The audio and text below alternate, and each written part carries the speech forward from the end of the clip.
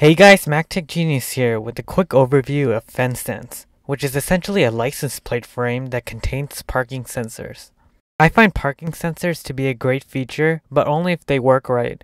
For instance, on my Tesla, the parking sensors work perfectly and provide the precise distance. However, on Acuras, the parking sensors aren't that great and don't really make a difference. Hence, I didn't even bother getting them on my TLX. I don't expect FenSens to outperform my Tesla, but my expectations are still high.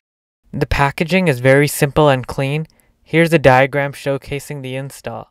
As you can see, it's pretty simple. You download the mobile app, which will be the display for your parking sensors. While that is downloading, let's take a look at what else we get in the box. So everything you need is included. You get the FenSens frame, security screws, batteries, phone mount, and a tap button that I'll discuss later. On the mobile app, you create an account, and this essentially locks your FenSens. So if someone were to steal it, which is very unlikely due to the security screws, they won't be able to use it. On the app, you decide where you'll be mounting the frame, either at the front or back. I'll be mounting mine on the back. And then you proceed with the physical install. I'm performing this install on my Acura TLS. As you can see, it's relatively straightforward and took a couple of minutes. There are two sensors on each side of the frame that are used to determine the distance. You want to measure the distance between the bumper and the frame and input that into the mobile app for calibration. You then install the provided batteries, and that's about it with the physical installation. The FenSens and the tap button were instantly detected, and that's about it with the software install. And now I have parking sensors on my car. The tap button attaches to the steering wheel, but you can just put it about anywhere. To park, you can either launch the app or press the top button, which sends an alert. And then you can click on the alert, which will then launch the app. On Android, it's more simpler, so you just hit the button and it launches the app instantly. I already have the phone mount, so I'm using mine instead of the one provided.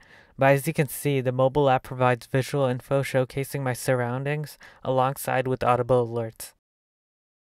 And as I reverse, it essentially shows me when to stop. And after I park, I press the tap button to exit out of parking mode. It had me stop roughly a foot away from the obstacle, which is perfect. I don't want to get too close, but I know some people want the ability to adjust this, so I hope this is something they implement on the next software update. Here's a closer look at the mobile app. It launches and connects to FenSens instantly. Obviously, this is a must as you don't want to wait for the app to launch while you're parking.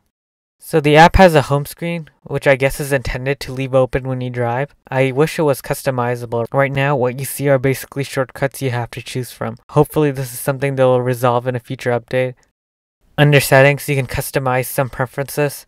The overall app is relatively simple, which is great. The UI is fast and clean. So who is this product for? For one, if you already don't have parking sensors, I highly recommend this. I plan to get one for the front as well, which is more important in my case since my backup cameras are pretty good, but I don't have any indicator in the front to tell me when to stop. But even with the backup camera, the FenSens still offers a greater peace of mind, and the cost is much less compared to factory installed parking sensors. Please let me know if you have any questions, and be sure to like and subscribe for subsequent videos. Pricing and additional information is located in the description.